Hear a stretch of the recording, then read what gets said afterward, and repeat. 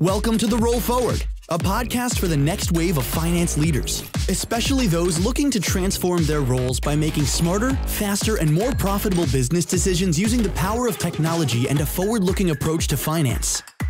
Listen in to learn how to get out of the back office trenches and become a more strategic partner within your organization. Hello and welcome to another episode of the Roll Forward podcast. My name is Joe Michalowski, and this episode is brought to you by Mosaic, a strategic finance platform that transforms the way business gets done. And today, my guest is Scot Mollot, Consulting VP of Finance at Attivo Partners. Scot, thank you for joining me today.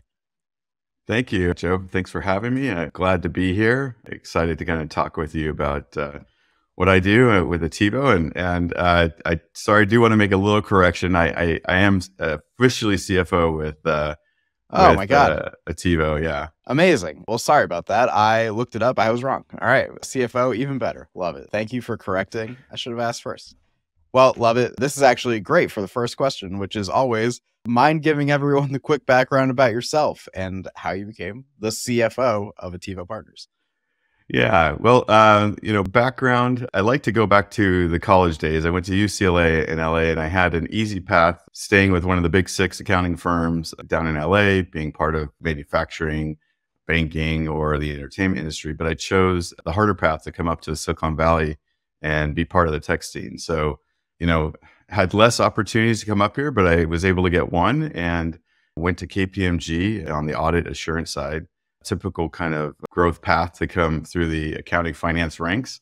Knew fairly quickly that I wanted to be more of a rule breaker than a rule enforcer. So jumped into startups fairly quickly. And for about 14 years, I went in and out of various startups, covering industries from online marketing, e-commerce, and consumer software, even biotech stint. And at the end of one of my last in-house gigs, the company was acquired. I was CFO of that company, and the acquiring company had a team already in place. And so, I was redundant and I took some time off. Yep. And I was thinking, through my journey up until that point of, you just go into these startups, you have very little resources and you're trying to keep your head above water. So, one, have I been doing things right?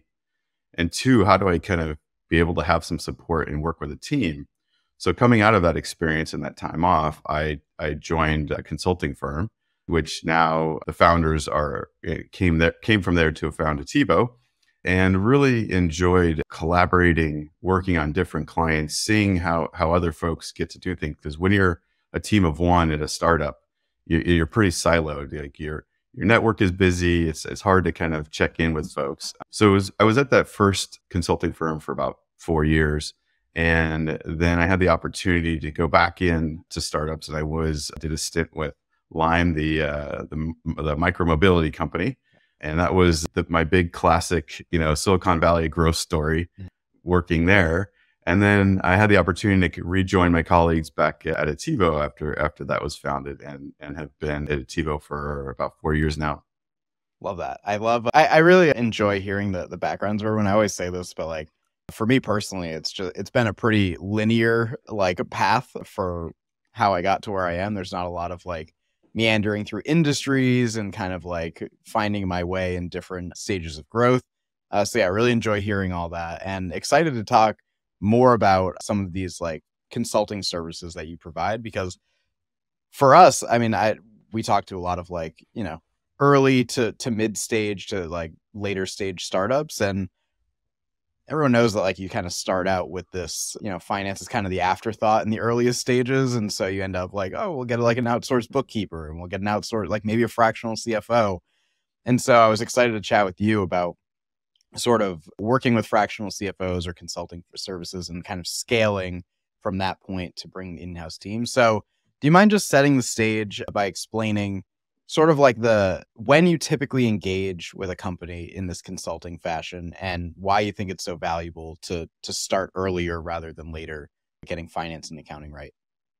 I'll speak, specifically to Attivo because different firms have different strategies and different skill sets and where they kind of come in to play with the companies they work with. At Attivo Partners, we work with seed to Series C companies. That's kind of the sweet spot. And usually what will happen is a VC will fund one of their portfolio companies. There'll be a bookkeeper in place, or friend of the founder, or maybe one of a platform service that's in place, and they'll need to kind of upscale the finance and accounting services. So, a typical foot in the door type of engagement would be raise a current round of funding, come in, do some cleanup, get ready for the next board meeting, get ready to raise some debt on top of the equity, and start to put in some the next level of scaling finance and accounting hygiene. Gotcha. I wanna talk about dig in a little bit more on like what that engagement looks like, because last time we chatted, you talked about kind of like the tops down versus bottoms up sort of engagement flow. I enjoyed our chat about that. I would love for you to just go through like what those are, what they entail, and then I have a follow-up question that I think will be a little interesting. Great. Yeah, happy to do so. So again, what I kind of first described here was what I'll call accounting first engagement. So coming in to do the blocking and tackling, set up the compliance, get a cadence for a monthly close, start showing some visibility into the financials, more nuance, and so the founders can see what's going on in their business, set up a monthly close process, make sure that, again, on the compliance side, everything's is buttoned up. And as the company scales and grows, they'll run into more complex issues, start tackling rev rec, maybe they're pre-revenue. And so then we have to build out policies and procedures to help scale revenue. And then as the team grows, get more deep into policies and procedures around spending. So that would be what I call the accounting first engagement. Then we get to do, not as often, but maybe more often as we grow the firm, we get to do more FP&A first type engagements. So I was with a client where they had to raise their Series B, and they had a advisor that was part-time. They built a rough model that helped them operate at the current stage, but not a model that they could leverage to go to the VCs and raise a Series B round. So I came in as a team, as the head of finance, essentially, or VP finance, essentially, at that stage, and walked them through the process, built the financial model, helped them raise their Series B round. And as that process was unfolding, the bookkeeper was not able to keep up. The company was just scaling, as we are trying to raise money at the same time. Brought in the accounting team to help shore up the transaction volume and get things back on track. And then in the process, help find a controller for them. So we have services at Attivo where we can help folks do the recruiting and build out their team. And in that process, all in a fairly short period of time, usually our engagements would be, call it maybe around 3 years is kind of a typical engagement. This one was quicker in the sense that the controller came in. It's a very hands-on business. It was a hardware business. The controller needed more help, next to them, at the office. And then they hired a VP of finance internally that, again, because of the complexity of the business, they needed the folks in-house. So that cycle was fairly quick, but a great engagement for us. Love it. My follow-up question is, and it's a little bit leading because I kind of know your personal preference, but I know there's no like right answer, but I'm curious if you have a personal preference on which approach you would like to take from like a new client standpoint, that accounting first or that FP&A first. Is there a better way, I guess? So I wouldn't say there's a better way. Now, if you're saying my personal preference, I didn't stay at KPMG to do audit assurance. I respect GAAP.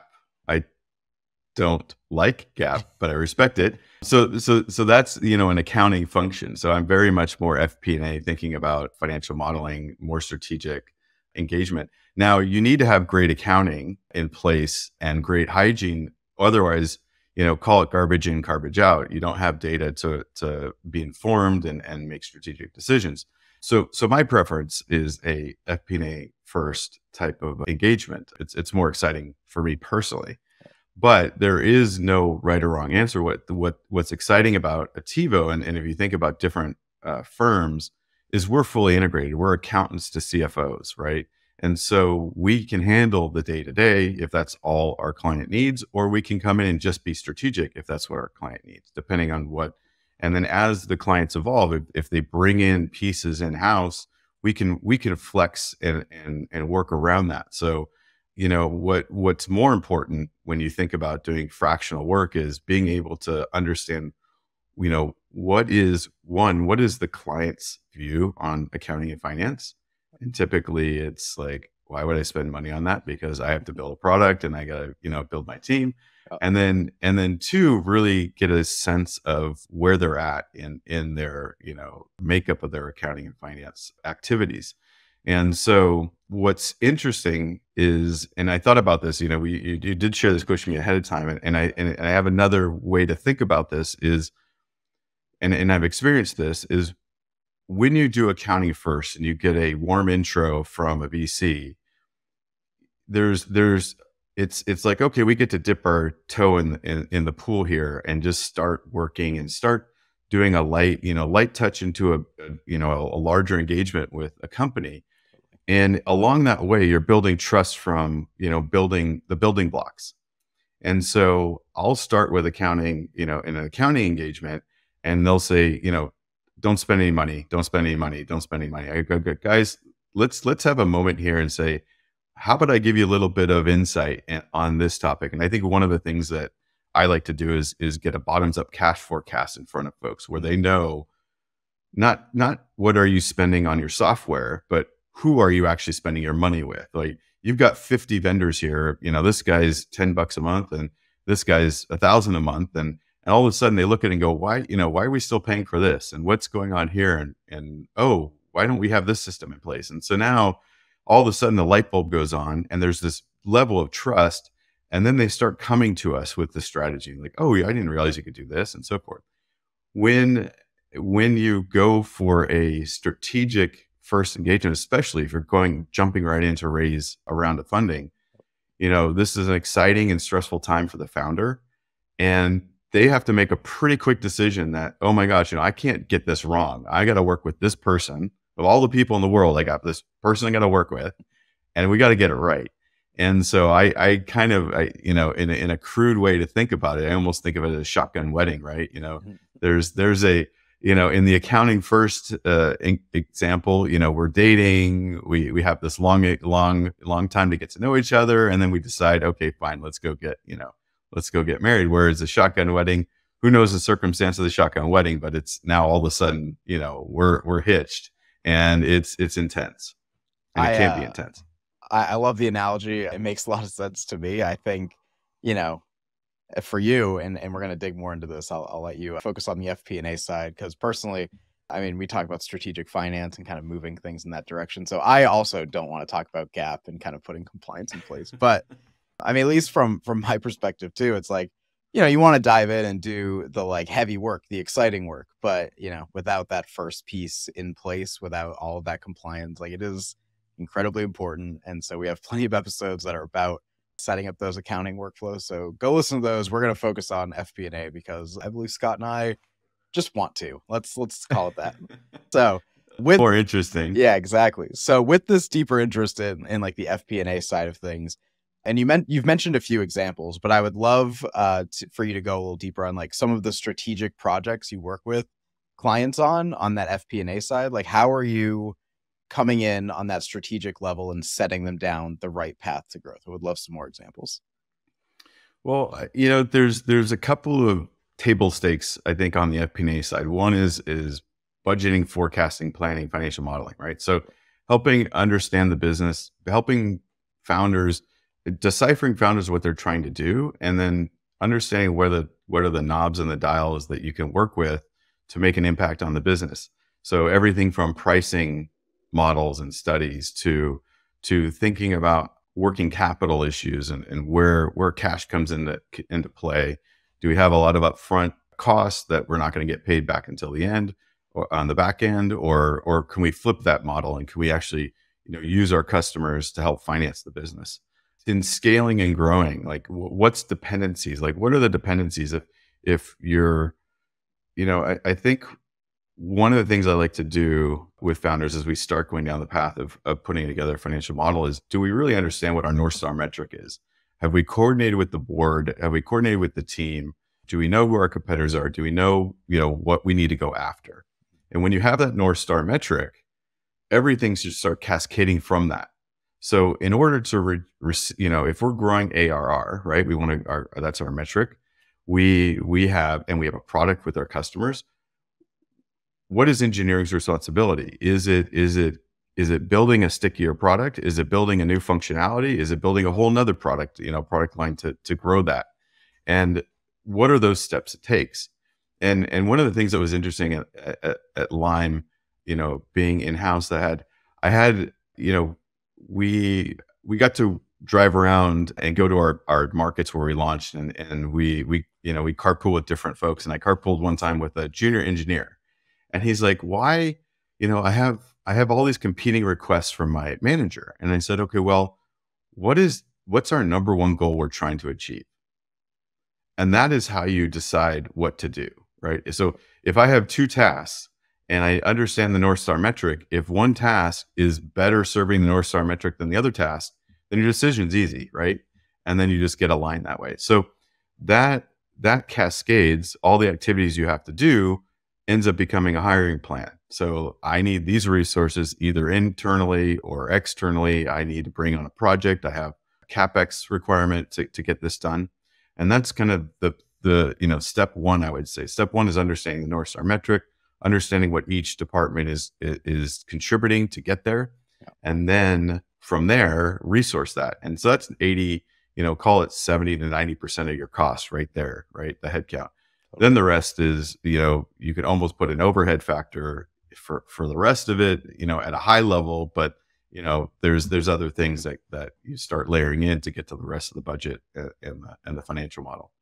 I love this this focus on the North Star metric. I mean, obviously, like people listening to this, our audience at Mosaic is, those early to mid stage startups. So everybody has competing priorities. So it's a really good example, because even like in my job, it's like, could I, decide to really scale this podcast, or should we spend more time scaling like our SEO efforts? Like what's driving the pipeline, what's going to drive the business forward? And so you're right. It does help me and helps everybody, I think, kind of align the efforts. And maybe this is the answer. So maybe it's my next question is really about like the common issues or areas of weakness that clients have on the FP&A side when you join them. Is it finding, like deciding what that North Star metric is, or is there something else that seems to be like a more common issue that you have to clean up?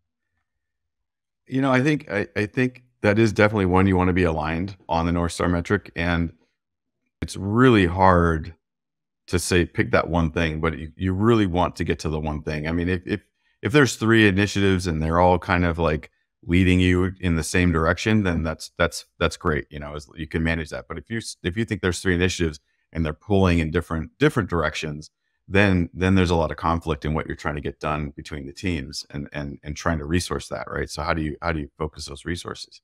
I think one of the challenges that a lot of early stage companies have is their data infrastructure and the data that you're going to derive from to build the plan, to track the plan, to hold people accountable.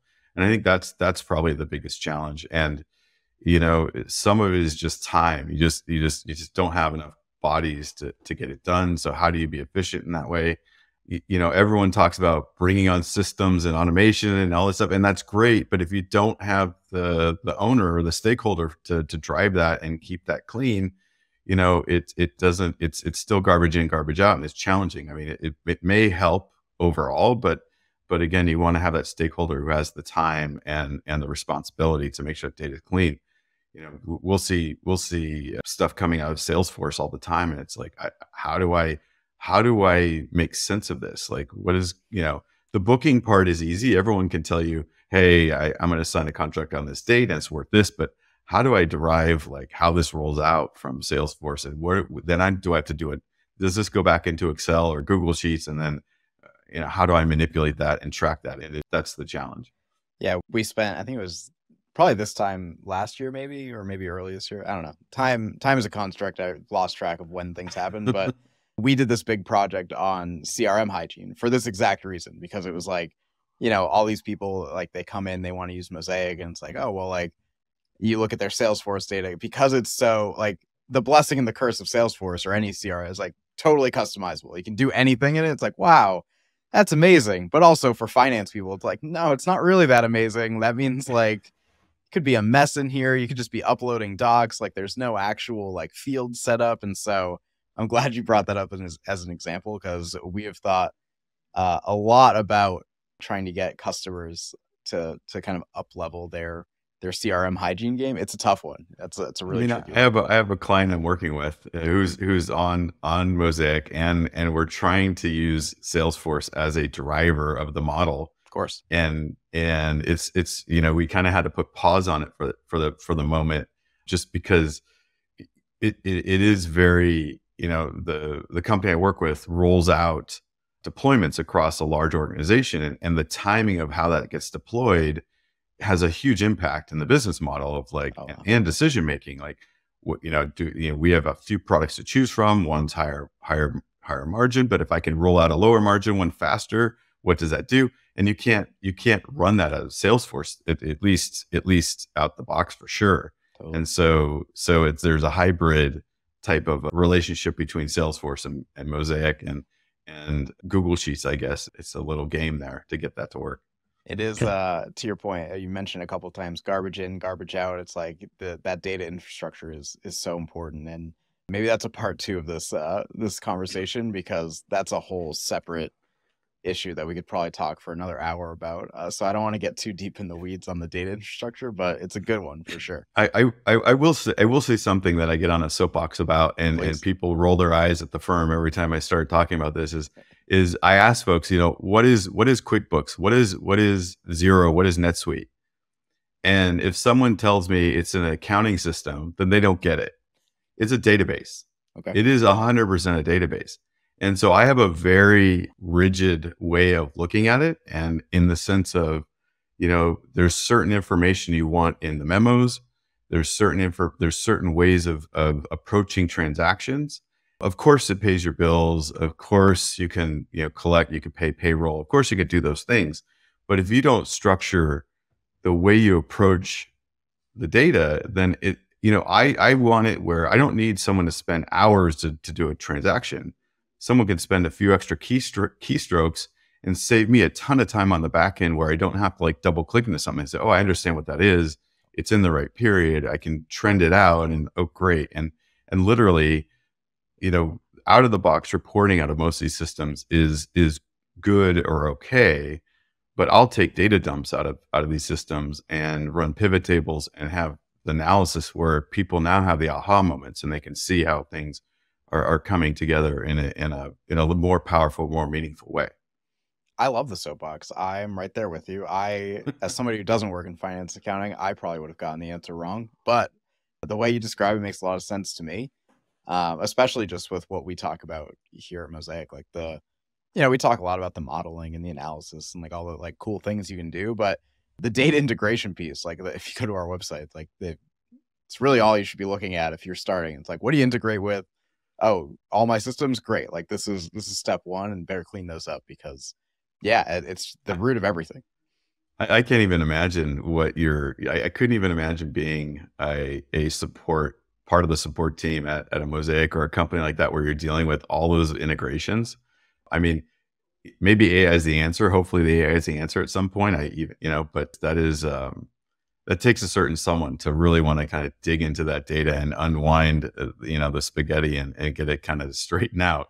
We have shout out to Caleb and his team, Gracie, Cosmo, and everybody else. We have some incredible data people in here. And I know recently we did an episode talking to one of our co-founders, who also is kind of spearheading those efforts, Brian Campbell, and talking about Stripe data and kind of making sense of Stripe data. And it's always really interesting to talk to them, because as somebody that I'm just on this side, I see the dashboards and the charts, and they're like, you don't know what's going on behind all that. And it's like, there's so much mess like in all of these systems. And so you're right. I mean, I don't envy anyone in those positions, but I am very lucky to be at a company where we have them because man, every time they're some of the smartest people I've ever met. And I don't know how they do what they do, to be honest.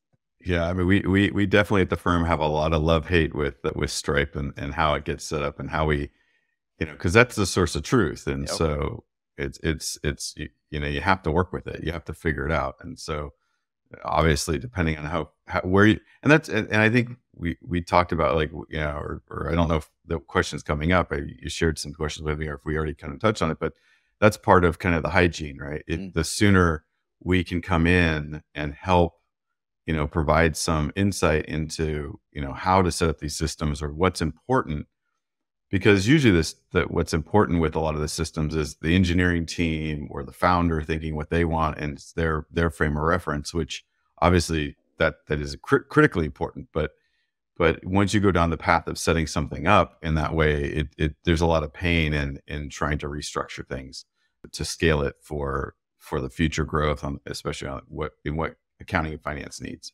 Yeah, that's it was something we talked about this in the beginning a little bit. It's just like, why is it so important to get finance and accounting right as early as possible? And so what we talk about is because, I did an episode with the CFO of a company called Galley, and he talked about the CRM cleanups project. So like, it wasn't, hey, here's how to set up your CRM for success. It's here's how I went back in 3 years of CRM data in for him, it was HubSpot, and had to clean everything up. And it's like, that's the value of like working with someone like yourself at Attivo and getting this right early, is that you don't have to go back through years of contracts and data entry just to get to the starting point, Yeah, it's a challenge. I mean, it's not the fun part of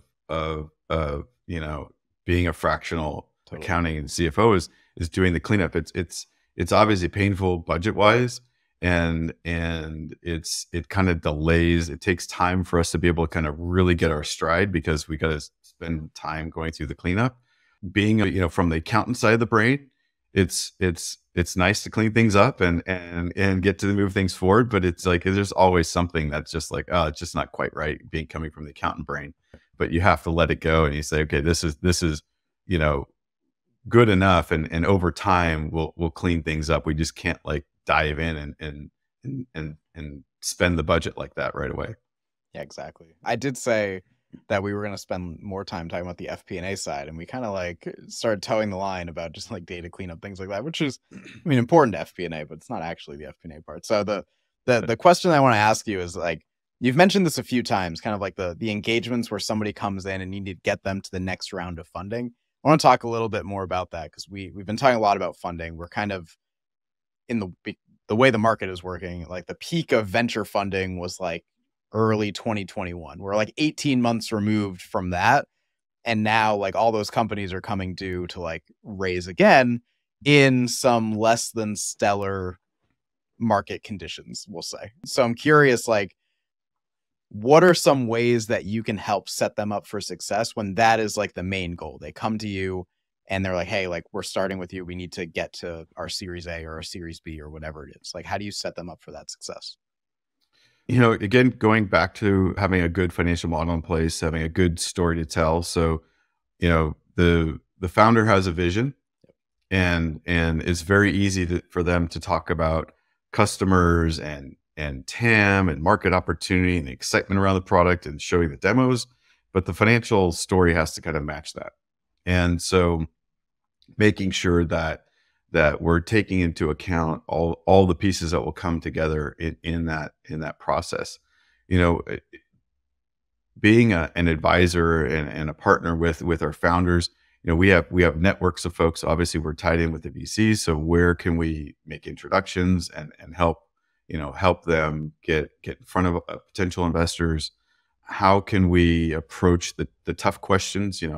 I'm working currently on 5 fundraisings at different stages with my clients. And, there's one end of the spectrum where a VC just came to the client and said, "Here, take my money," and they're saying, "Okay, great," and then we just really just worked on diligence and got the paperwork, and we're on the other spectrum size where we're asking the existing investors to lead the round, and they are really digging in hard and saying, do I want to double down in this investment? Is this really the right thing for our strategy? And so how do we kind of like guide those conversations? How do I give the founders the information so that they can go through that tough process, go through the tough questions, and really, show, ultimately the VCs want to see, revenue opportunity and growth. And if there's a 1 or 2 year path of development, how do we get past that? How do we show that?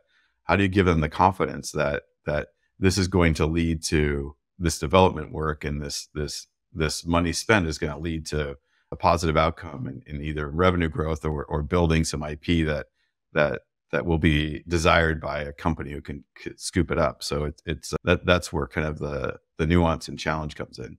Yeah, we actually this week on, this is Friday, July 21st. It was Tuesday, so the 19th. We did a webinar with Omer's Ventures. So they led our Series C. And so it was like a Q&A, and that was something they harped on a lot when answering some of the questions, was like, hey, like as an investor, we are looking to make like we know it's a long-term partnership. So like there's an understanding that like just because the market conditions are bad doesn't mean your Series B investment is going to be like paying massive dividends next year. So like there's an understanding, but you like from the finance side, from the FP&A side, yeah, you need to be more diligent about showing that path to how you do become the windfall that they're looking for, because yeah, it's a lot stricter out there than maybe it was a year, 2 years, 3 years ago. Yeah, I mean, the challenge is it's the money is there. The VCs still have the money. The valuations have changed, so it's the multiples, right? So the multiples got out of whack from historicals, so now they're back down to earth, where everyone is saying, "Oh, we're getting a down round, we're getting squeezed." And yes, but the rounds that were raised in the last couple of years were Crazy. just didn't make sense, were too high. So you have to get folks their heads around that. I mean, ultimately, at the end of the day, I'll talk with some founders, and they may not appreciate the bluntness, but it's like, 0 times anything is 0. So if you have no cash, you have no opportunity. Yes, you might get squeezed. Yes, might diluted. Yes, you might lose control. Hopefully hopefully that's not the case. But even if at the end of the day, if you can kind of like, put a check on your ego and say, okay, what is the best thing I can do to get an outcome? And if it's bringing in either someone else or getting that investor that maybe they're right sizing the valuation, but they're the right person to help scale it and have an opportunity for an exit. I mean, you gotta think beyond that. And then entrepreneurs, serial entrepreneurs, obviously if it's their first time, they're going to learn from that, and hopefully in the next go arounds that they take all that knowledge into place when they go for fundraising for their next venture. Totally. It's like, would you rather own like 50% of one watermelon or like 8% of a watermelon farm? It's like, I think I'll take the farm, honestly. I think it's just worth more. Yeah, it's tough. It's tough. I mean, you invest your blood, sweat, and tears into this venture, and no one wants to give any of it up, and you shouldn't. I mean, but there's very few folks. I mean, not everyone could be Mark Zuckerberg and really control their destiny throughout. It's just that's super rare. But you see that, you see that's the outcomes you see on TV, and so it's like, why should I give anything up? It's like, well, that's not the typical. Totally. All right. I love all that. I want to keep us moving. Scott, I could probably talk to you for a very long time, so I might have to start condensing some of these questions. No problem. I want to talk about sort of the inflection points where you're either starting to outgrow fractional CFO services, or it's time to bring that team in-house. Because obviously, like, you're not going to work with companies forever. I was surprised to hear that you guys are working with clients as late as like Series C, because in my head, that's usually like, you should have like a full in-house team. So I'm curious, what those inflection points look like and how that transition works as you start to help companies bring on their in-house hires. So typically, one it's economics. Our bill there'll be a lot of work going on. There'll be complex business activities going on and scaling, they'll look at economic and they say, well, I can hire someone in house, and that starts to make sense. Where also, if the complexity of the business will require someone to be in house, just the founders just now need their finance team 24/7, and we're working with multiple clients, so we can't always be there. We do everything we can, but it's hard to be competing requests all at once. And I think where we are still engaged with companies in the later stages is they'll build a team, but they'll still use us for certain pieces of the puzzle. So maybe we're working on RevRec projects. Maybe they built the accounting team, but they still want us on the FP&A side. Maybe they've built, they have the controller as their top finance person. They have a whole org, but they want the CFO to come in and provide guidance and support. So that's how we'll stay longer engagement with our clients. Gotcha. In our companies. You mentioned earlier that you have actually helped clients bring on those in-house hires, like as you're working with them. And that's something we get asked a lot, is like just finding the right people. Like, so I'm curious if you have any tips for finding the right candidates and finding the right people to fill those early finance and accounting roles. Yeah, I think, for us, one is we'll provide the job description. We'll help build that job description. We'll go through the interview process with them and bring on their team. We have recruiters in-house that we can actually do recruiting engagements with our companies to help find those teams. I understand the industry you're in, understand, who are the competitors out there that are the model competitors. Look at, go through LinkedIn and look at folks' backgrounds and make sure it makes sense. I would say, just because people are not actively looking, those are the ones that you can come knock on their door, and you'll be surprised that they might get interested in what you're doing and get excited about that and be willing to make a move. And I think a lot of the network, I'm working with a company where they have, a history with Tesla and folks that are coming from that realm, and they already know, like literally, like, okay, when that person's ready, I know we're going to hire that person, and they kind of already have that planned out, even on the accounting, on all levels, like engineering, accounting, sales, marketing. They just kind of have all those folks already earmarked for when they're ready to come over. Wow. I've always been impressed by, so I was in the same boat. I wasn't like, I didn't apply for this job at Mosaic. Like, I just ended up networking with our co-founder. We were in like an agency agreement, and that's like one of his best skills. I don't know how he does it, but he just seems to be constantly in recruiting mode. Like, even like just finding interesting people, finding people that are in unique positions to maybe help Mosaic someday. It's really just like planting seeds, and like, someday you're going to come back, and it's like when they're ready, like I'll have already kind of put my foot in the door there. Yeah. I think with the pandemic being remote, there's a lot of organizations you can be a part of where now you get exposure. You don't have to show up at an event downtown. You can now click into Slack channels and so forth. And so there's a lot of more ways to kind of reach out to folks and get in front of folks, which is powerful these days. All right, Scott, I'm going to turn I have like we'll call it 3-ish questions left. I'm going to turn this into a semi like lightning round, because again, otherwise I'll just be with you for like 3 hours and we'll just keep chatting.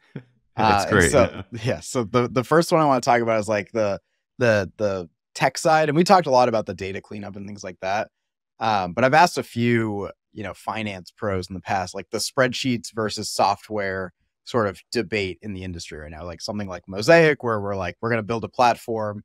You're going to come in, you're going to use something like this, versus like spreadsheet plugins or just straight up using Excel. From your side, where you're coming in like externally to help these clients, like I'm curious where you stand on kind of the future of finance, software versus spreadsheets. Yeah, we're definitely intentional at Attivo to move towards platforms. So, the Excel extenders we're still in Excel. So it's not quite fully solving the problem. So platforms like Mosaic on the FP&A side, where, the time spent to set up a model in Excel and set up Mosaic is roughly the same. But the back end is where you leverage all the benefits of the reporting, the dashboarding, the immediate budget to actual reporting. It's that's the time saver, and that's where we get to take our the kind of the spreadsheet jockeying, we turn that into more strategic analysis and review. Love it. I would be remiss at this point in July 2023 if I didn't ask you if you had thoughts on AI in finance. Do you have personal affinity for it? Are there any clients doing interesting things with it already?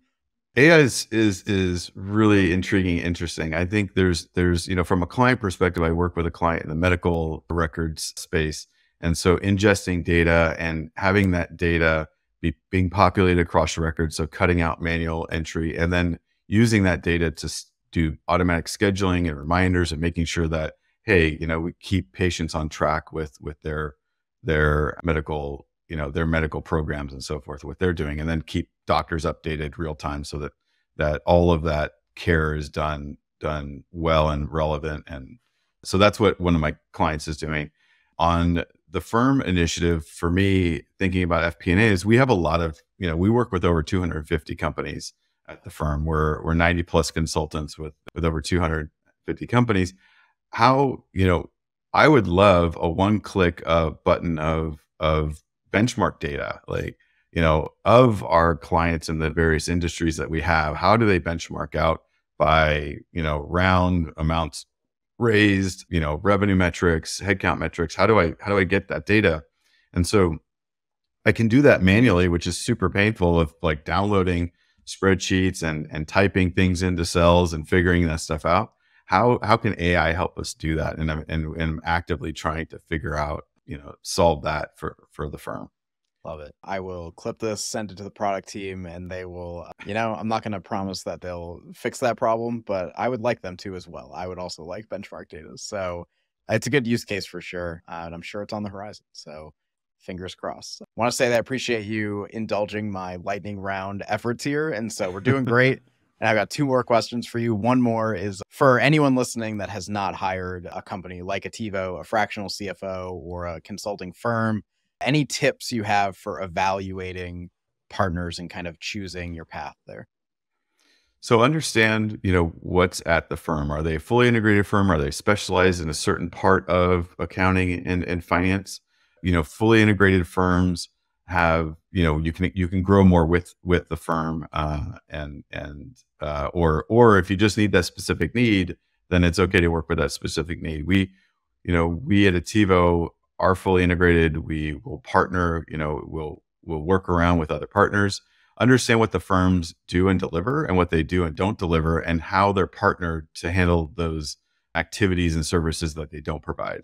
Again, we focus on deep partnerships across the areas that we don't do ourselves, and we have multiple options to go through, so we can present our clients with different partners that we're tight with that can help provide that.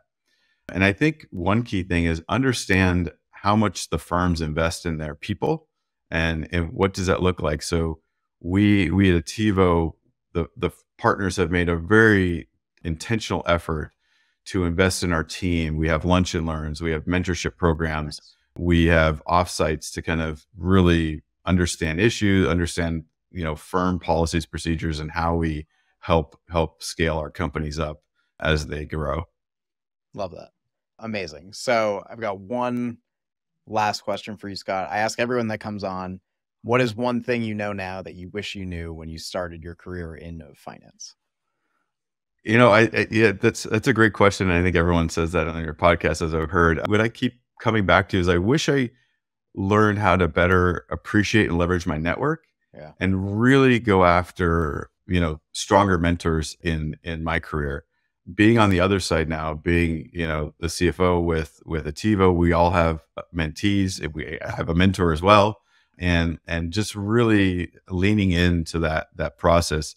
I've being, going into startups, being a team of one, being overwhelmed, I felt, oh, my network's overwhelmed. I can't bother them. They don't have time for me. I don't have time.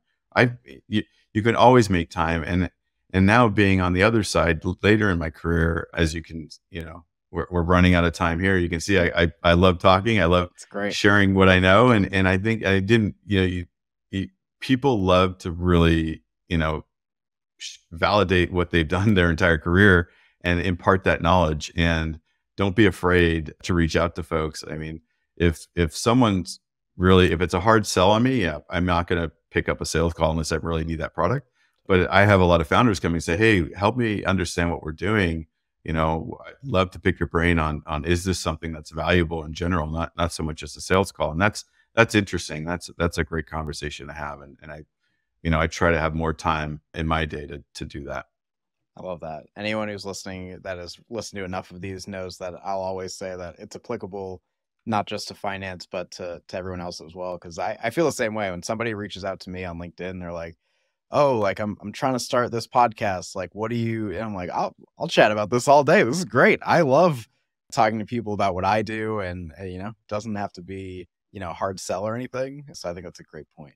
Scott, I really appreciate you being here. Again, appreciate you indulging my rapid fire question. Normally I would just skip the questions, but I thought the last few we had were really good ones. So I was like excited to get your take. But for now, I want to turn the floor over to you. Where can people go to connect with you, to learn more about Attivo, to maybe work with Attivo if they are in that position? The floor is yours, whatever you would like to pitch and promote. Great. No, I appreciate it. Thanks, Joe. It's been a pleasure speaking with you and happy to go through your questions. The best for me is LinkedIn, Scot Mollot, Mollot on LinkedIn. Also, we have attivopartners.com is a good way to kind of see what we do at Attivo, kind of get our story. As you're scaling and growing, as you're even just embarking on your journey with your company, definitely speak with someone like us and get some advice up front. You don't have to do full engagements. You can, we can have a discussion on what it looks like. And a lot of times I speak with early stage founders and give them a little bit of advice, and they'll come back later when they're ready to do a full engagement. Love it. Well, Scott, thanks again for being here. I really appreciate it. I think clearly we're going to need a part 2 at some point because, there's a lot to go through, and I think you and I could probably chat for a lot longer, but yeah, thanks for being on the Roll Forward. Hope we can do it. No, that was great. Really appreciate it. Thanks, Scott. Thank you for checking out this episode of The Roll Forward. This show is powered by Mosaic, a strategic finance platform that transforms the way business gets done. If you enjoyed what you learned in this episode, make sure to follow The Roll Forward wherever you listen to your favorite podcasts. Or visit mosaic.tech/podcast to get immediate access to all of the latest episodes.